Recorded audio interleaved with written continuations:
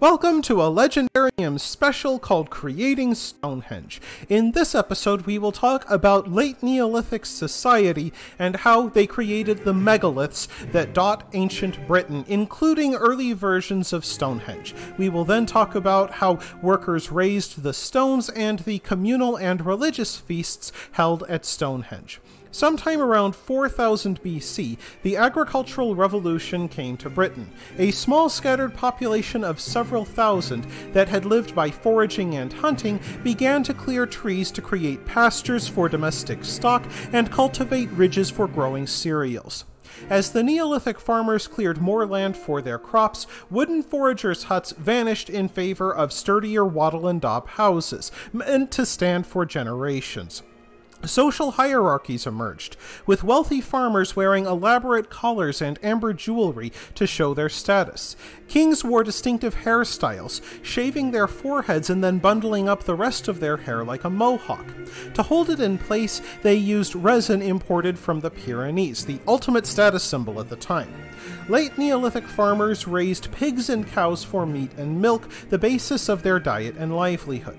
They still gathered wild mushrooms, berries, and plants, and sometimes hunted wild animals, but they also turned to cereal cultivation, using grain to make porridge.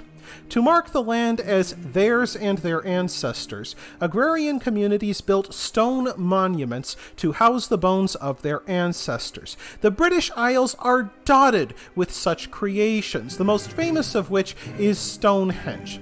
Another example of a megalith is found in Ireland, a vast necropolis complex called Newgrange, with bones arranged in decorative patterns, surrounded by standing stones that tracked the rising and setting of the sun, much like Stonehenge. Irish farmers erected it around 3200 BC, even before the construction of the pyramids. It is 250 feet across, 39 feet high, and covers an acre of ground. The entrance of Newgrange leads to a 62-foot passage that opens to a central chamber housing bone-filled recesses. A wide range of supporting resources would be needed to build Newgrange: timber rollers to move the stones, ropes to hold them up, and boats to float them from their source, which was often far away. Indeed, we will see a similar infrastructure used to build Stonehenge. Stonehenge began construction in the Mesolithic era between 8500 BC and 7000 BC as 4 or 5 pits, 3 of which held pine posts, which would have looked much like totem poles. At a time when woodland covered most of southern England, the chalk downland of Sarum may have been an unusually open landscape. Little is known about these early posts, but around 4,000 years later, local people built a new complex, made of 2 rectangular earthworks and several long barrows, all dating from about 3500 BC. It is likely that a series of sacred places being located in these chalk downlands influenced the eventual location of Stonehenge. The next major construction took place in 3000 BC, when builders constructed a circular ditch with an inner and outer bank that enclosed an area about 300 feet across.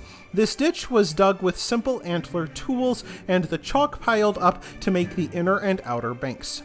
This would have been one of the first henges built in Britain. 56 pits called the Aubrey Holes have been found, though it's unknown if they held stones or timber posts.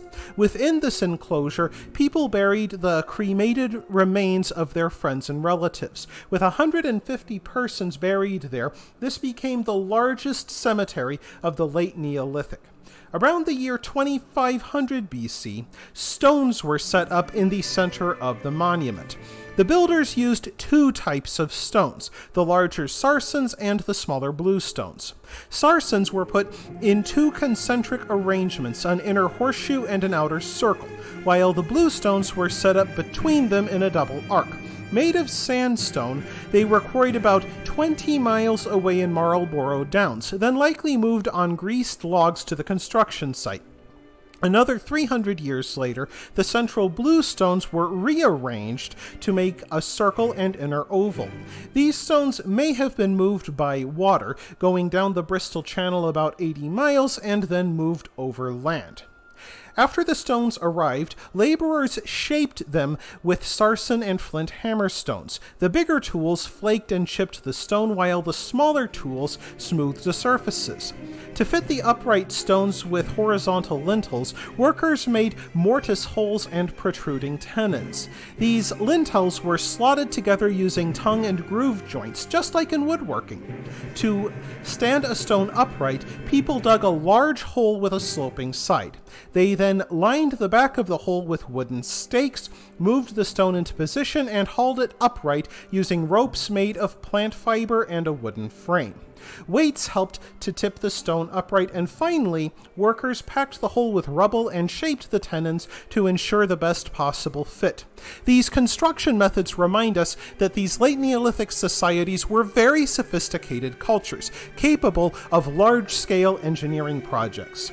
Most of the construction on Stonehenge took place during a time of rapid transition as the world entered the Bronze Age. More people began arriving in Britain from the continent, bringing new ways, new tools, and new technology, most notably metalworking, which led to a profound change in society.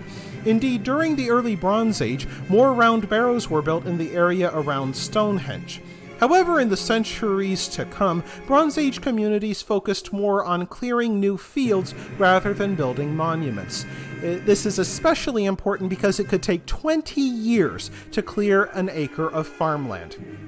Nonetheless, about 134,000 animal bones have been found around Stonehenge, along with bronze cauldrons and bowls. These likely came not only from feeding workers during the construction, but in communal and religious feasts held at the Great Henge, even into the Bronze Age. Cattle and pigs would be driven from as far north as Scotland to join in the events. The cattle and pigs would either be herded over land or taken by boat. Milk played an important role at these feasts, but since people at this time tended to be lactose intolerant, that meant the milk had to be processed into yogurt that resembled cottage cheese. These feasts would be supplemented with nuts and berries gathered in the area. Most of these lavish events would be held at midwinter and midsummer, as the other henges were also built to align with the movements of the sun during those times of the year.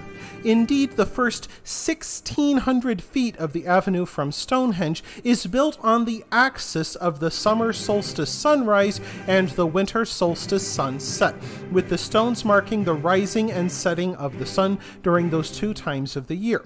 We do not know if this was a part of sun worship or calendar keeping or both, but it is a reminder that the people of late Neolithic and early Bronze Age Britain were part of a much more sophisticated culture that shared common customs all the way from Sarum to Scotland. And that wraps things up for this episode of The Legendarium. I hope you enjoyed it.